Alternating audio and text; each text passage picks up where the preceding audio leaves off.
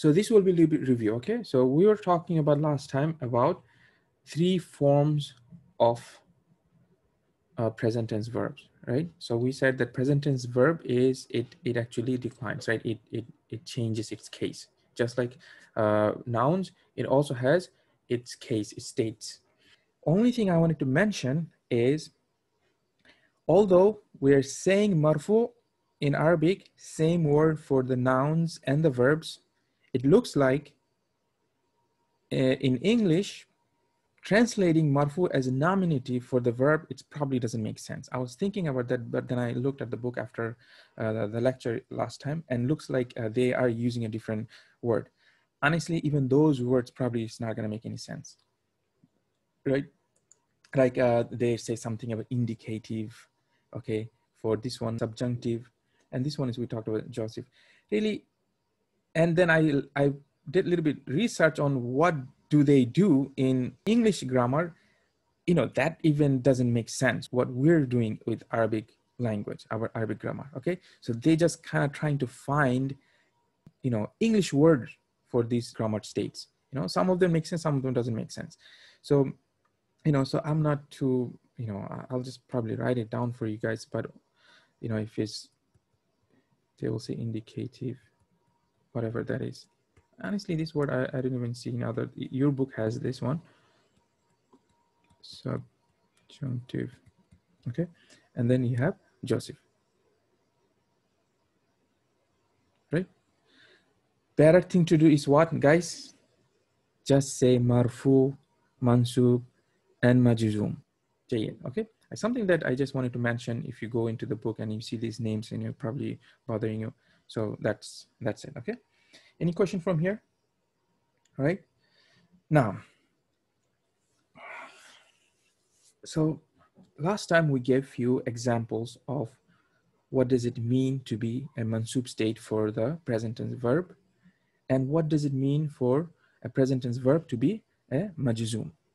All right, so basically you can think of that mansub should be fatha, just like in the noun. In the noun we have mansub is also fatha, right? And majzum should be in sukun, and we said we don't have this case in the noun. So marfu is yadhabu, yadhaba, yadhab, tadhabu, tadhaba, tadhab, adhabu, adhaba, adhab. Okay, so what are we changing? We're changing the ending. So let me do a little bit review. So this will be a little bit important today's talk. So I want to make sure I will ask you guys to give me the ending. Otherwise, it might be a little bit confusing to follow through. For example, kataba yaktubu. So how do you say I am writing?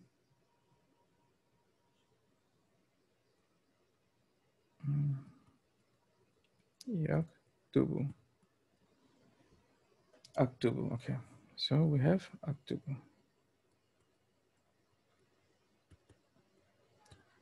Yaktubu, and I say I'm writing aktubu. So what have we done? Nothing, only we're changing this hamza. But what we're interested in is that it has a dhamma. That is what we're talking about right now. We have done this verb conjugation. That's not what we're trying to find out today. Today, we want to see what is the state of this verb. This one is in marfu, because the marfu state is, the sign is what? Dhamma. So remember last time we mentioned one particle that has impact on the verb, and when it shows up, it changes the verb into mansub, which is lan. What does lan mean? Who remembers? What is lan? Inna is for good. Very good that you, lan is not. Okay, lan is not. Lan is not. Yes, not in the future. In future. Good, you mentioned. Inna is a particle that makes mansub. Absolutely right. But the thing you have to remember that inna only comes in nominative sentence. So meaning the inna is a particle that makes a noun into mansub, not a verb. Okay, so inna is for the noun. Okay, so when it's inna Allah, so Allah, lafzul jalala is Allah is a noun, right? So that's how we use inna. But inna cannot come in the present tense verb. Like so, the lan cannot come to the noun, nominative sentence. All right. So it's something that inshallah we have to keep in mind. Now, so lan is not in the future. So how do I say I will not write? I will not write. Lan what? Lan aktuba. Aktuba. That's the only thing. It's this concept shouldn't be too foreign for you that we have to change the ending, because we know that the i'rab we have to change. But only thing we didn't know we had to do the same thing for the verbs. But we know only for the present tense verb, this is something is extremely important, right? We have to do this. The whole i'rab comes back. So we say lan aktuba. Make sense? Now, so what did we say? Now we want to say she will not write. She will not write. I'll do a few of them, then I'll ask you once in a while. So we said lan what? Lan. How do you say she will not write? Remember, guys? Taktuba. Sorry, not yeah.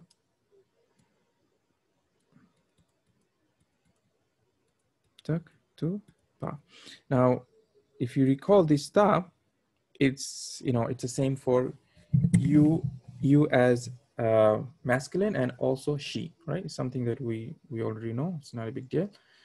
And the issue is we have what? We have a fatha. Why do we have fatha? Because it is a mansub state. Why is it a mansub state? Because something has entered into this word that makes it mansub. What is that word? The word is lan. So you have to know these words.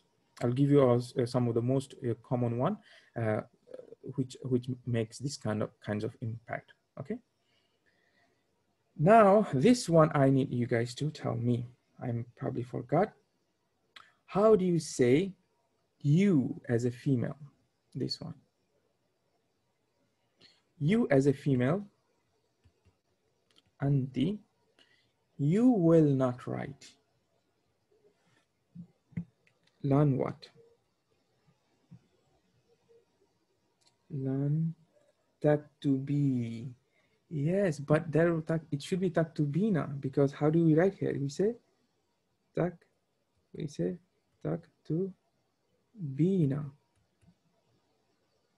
Taktubina. Taktubina means you are writing. I'm talking to a female. You are writing. So if I want to say you will not write, and yes, absolutely, as she pointed out, you say taktubi.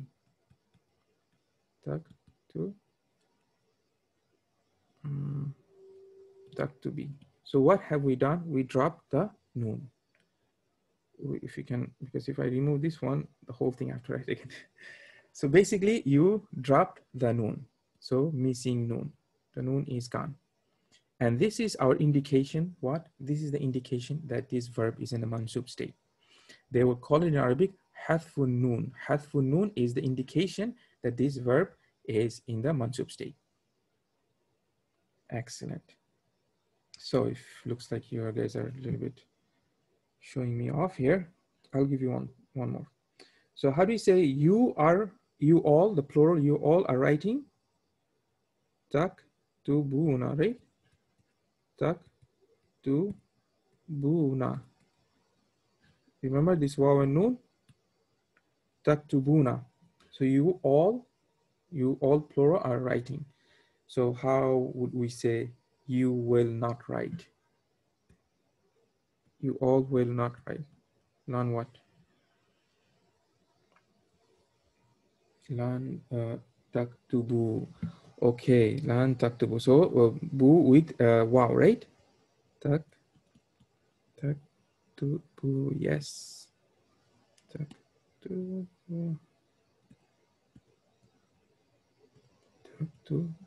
So what we're doing, we're removing this noon. SubhanAllah.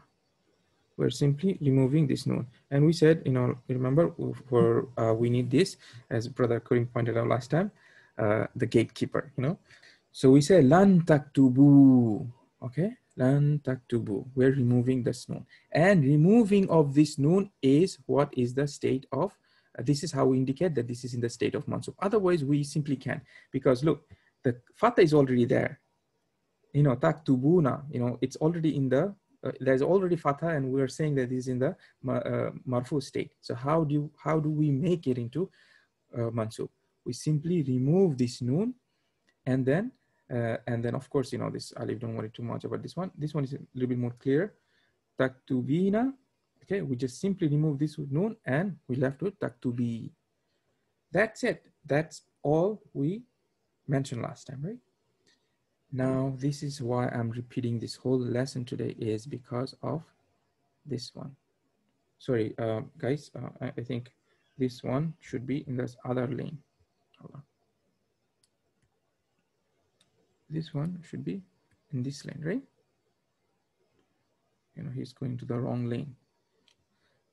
Okay, this is something that we have to pay a little bit attention. So this is antunna. How do you say you female? Maybe I should do hunna, because you is super confusing in English language. When you say you have no idea. We've been dealing with you too much. Let me do hunna. They female are writing. How do you say in the present tense marfu? They female are writing. Yak tubna. Yes. Who wrote this? Brother Karim. Yes, you saved me. So yak tubna. Oh, sorry. Yak tubna. Yes, yaktubna. Remember, we had a long discussion, like we didn't want to see this ya with the she, because we thought it has to do with, all this discussion, right? Good. And also, how do we say antunna, that you all are writing? So somebody can help me this one. So we say hunna yaktubna. How do we say antunna? What? Taktubna. Yes. So only difference is this first part. That's it. Ya is for they, and taktubna. Taktubna.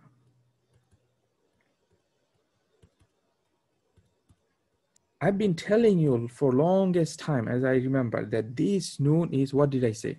Who can tell me? What always I to every time I write this noon, I always mention that this noon is what? I always said this is a strong noon. And this is, they call it nunun niswa, noon for the feminine. And this is one of the strongest noon. And why I was keep on telling you this is one of the strongest noon is, you're about to find out when you say that they will not do female, and when you say they will not do lan, you cannot under any circumstance touch this noon. So it will never drop. Okay, so that's why this strong noon is coming from. Same thing goes for antunna, which would be what? How would you say antunna? Lan, you want to say you will not do as a group of female, you will say lan tak, I'm talking about writing, taktubna.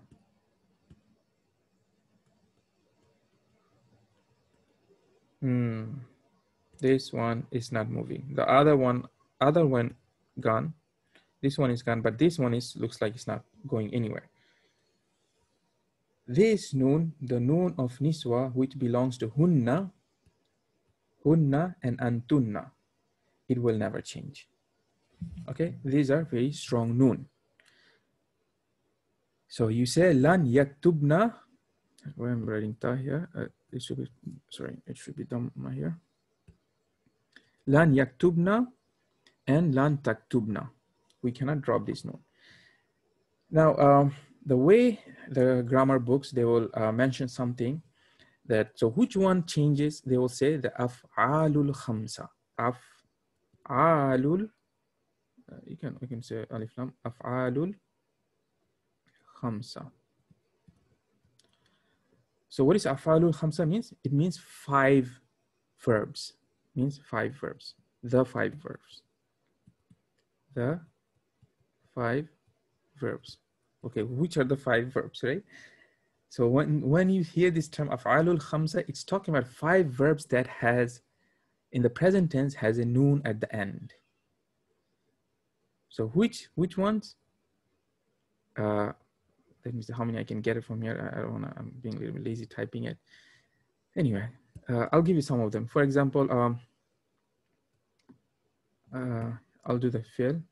Yaf'aluna. Okay, yaf'aluna. Yaf'alani. Okay, then you have a taf'aluna, taf'aluna. Then you have taf'alani.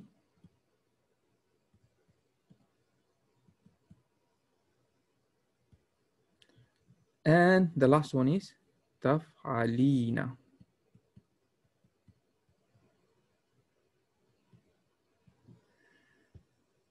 You don't have to, I don't know, it's very good to know this thing, because the reason why they put this thing in a separate category, because if you just know this much, your grammar, especially with the present tense verb, your life will be extremely simple. But remember, there are other noons here, like yaf'alna. So which one we're not writing? Yaf'alna. Taf'alna or yaf'alna? I'm putting both of them in the same place. This one is what? For, remember, hunna and whom, antunna. This is the strongest noun. So they're not writing those things in here, even though it has noun. So why? Because now it is extremely easy for, yes, it is very easy for you to say that how the af'alul khamsa, you just remove the noun. See, it's now very easy. You don't have to write, you don't have to say, yaf'aluna, you remove the noun from the yaf'aluna. You don't have to go all that far. You can just say, in order to make something mansub, you put fatha, or you drop the noon from af'alul khamsa. So you drop the noon from these 5 verbs. So now if it's, so instead of yaf'aluna, if it's taf'aluna, okay, you drop the noon. If it was yaqra'una, again, you have the una, it's one of the 5 verbs, you drop the noon, okay? Anyway, it's something that you can play around with this.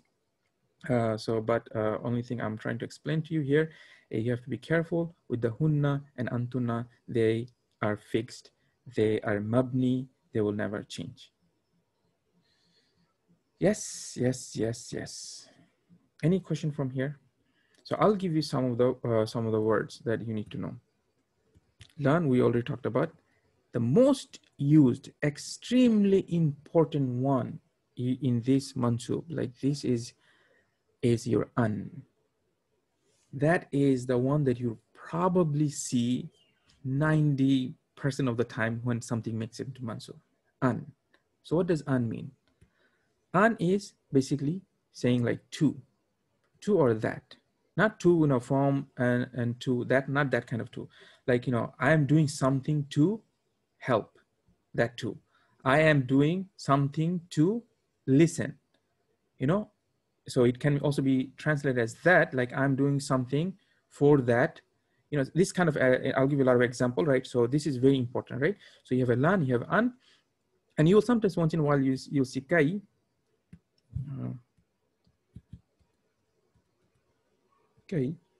right? Which is in order to. For example, how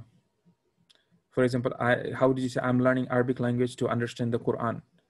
أتعلم اللغة العربية كي what? كي أفهم القرآن. So here you're gonna say how do you say I understand? أفهمو. The word is أفهمو. But you say كي in order. Now what do? You remove the أفهمو and you put fatha. أفهم. كي أفهم. In order that I understand كي أفهم القرآن الكريم. I'll give you a lot of example. I'm just writing these words down for you. And now there's other ones. I'm not going to mention all of them because, for you to understand how they are used, it's a little bit advanced. But there's another one you'll see, lam with kasra, li. We have seen this li before. Where did we see li? What does li mean? I think we've seen this one a lot. For, yes. So this is what kind of, what do we call this? What do you call li? We call li is preposition, right? Yes, jar, it's even better. Preposition jar, right? And we said this one is, it has a lot of different meanings. One of them is for. But there's one rule that, it's a, simple, but it's still, rule still applies, that harful jar usually doesn't come in a verb. But you will see the same word that I say in kai, you can replace kai with li. You can say kai li afhama. Li afhama. Li afhama. So that I understand. When you say li afhama, that means so that I understand. When you say li, you cannot say li afhamu. But what I'm trying to say, this li is actually the way it's working, that this li is using this an. This lam, this harful jar cannot come just by itself. So basically it's similar to saying li an, for that, that for that, so anyway, but what I'm trying to say, when you say li, you can sometimes see with li an, or most of the time you will see there's no an. You will just see as a li. Okay, so don't get confused. A lot of people get confused. I used to get confused in the beginning because we studied that li doesn't come, it's one of the harful jar, only comes in the nouns. What's going on? Why is it coming here? And then when in the noun, what does li does? Li muhammadan? No, li muhammadin. Right? So in the noun, li comes and makes everything into kasra, and here it's making, so it's a little bit confusing. So just think about this li is actually, there's a hidden an. And an you have to know. An is something that makes it mansub. All right. These are the only four things I think you probably should know. And there's other ones. Don't worry too much about them. So quickly, I want to mention here with the majzum, there's nothing to know, because what did we say? What did we say about majzum? The one that doesn't have anything in the ending, for example, aktabu, how do you say lam? What does lam mean? This should be a little bit review. That's why I'm trying to go a little bit faster. Did not. Yes, did not. Did not. So I want to say I did not write. How do I say it? I did not write. I'm saying aktubu, I'm writing. Lan aktubu, lan aktuba. See, mistake. Lan aktuba, I will not write. How do I say I did not write? Lam what? Lam what? Aktub, yes. Lam aktub. Aktub, boom. You get your sukun. So what's the difference? Same old difference that we've been seeing. Dhamma, fatha, instead of kasra, we have sukun. Aktubu, lan aktuba, lam aktub. He did not write. Very simple. Lam yaktub. Yak, if I can just write faster. Yaktub, sukun. Okay, why am I putting sukun? Because you have a letter, you have a harf, you have a particle that makes the word, the verb after that into majzum. So when lam comes, you have to make your verb into majzum. How do we make a majzum? You make it with sukun. How do we make it with mansub? You make it with fatha, just like how we used to do before. Now the question comes, brother, we have all these things here. How do we deal with this one? For example, anti taktubina, we said you are writing to a female person, and we said lan. How do we say you will not write?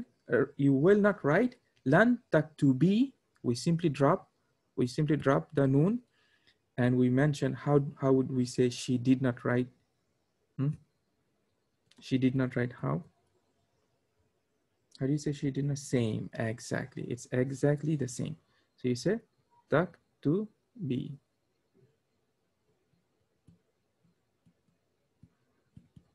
Same in sense what? Same as the mansub state.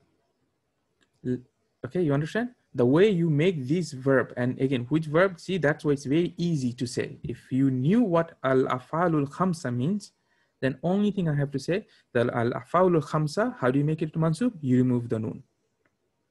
So for af'alul khamsa, how do we make something into majzum? All I have to say is remove the noon. So any of these verbs from the af'alul khamsa.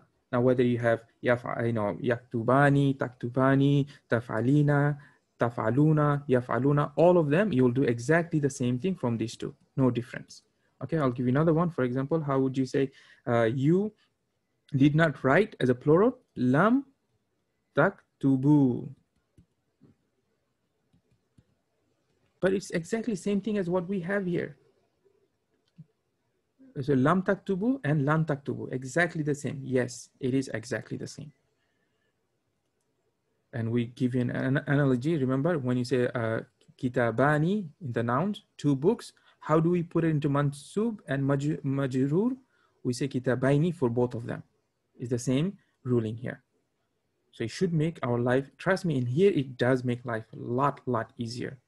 You have no idea how much life is easier because you have to deal with this lam and lan a lot. In the present tense verb, these things comes a lot, especially in the Quran, it's coming all the time. So if you had to know another rule, that would have been a little bit hassle. Okay, now my last question here. What's gonna happen? How would you say they to female, they didn't write? We want to say they write means yaktubna. They will not write was yaktubna. And how we say they did not write?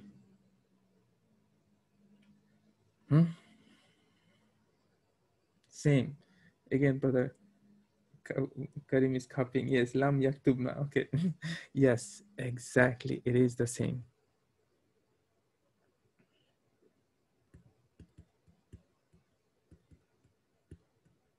Why? Because the same thing. The noon, the strong noon.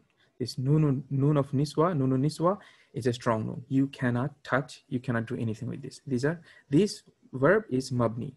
Okay, this noon is mabni, fixed. Yes, noon niswa is fixed. So it will be the same case for antunna. All right. So what we've seen so far, it looks like other than the simple verbs that we have like adhabu, tadhabu, nadhabu, yadhabu, everything else is exactly the same for the the mansub and majzum. You understand? Everything is same. So only thing is different is that you will see that particles coming. Which particle coming? That will tell you whether or not the verb is mansub state or the majzum state. If the lam particle comes, you better say that this verb doesn't matter whether it looks exactly same or not. You still have to say this verb is in the majzum state. When the lam comes, that means this verb is in the mansub state. Right? Yes, noon of niswa is only plural. Yes. Yes. Then you have another one, ta'nith, which is like dhahabat. That is for the singular. Okay. Just think of, yes, I would like you guys to use these terms. It's really, you're learning Arabic here, right? So noon of niswa, ta'nith. Then you have, especially learn this one. This one, I think it will help you with so many ways.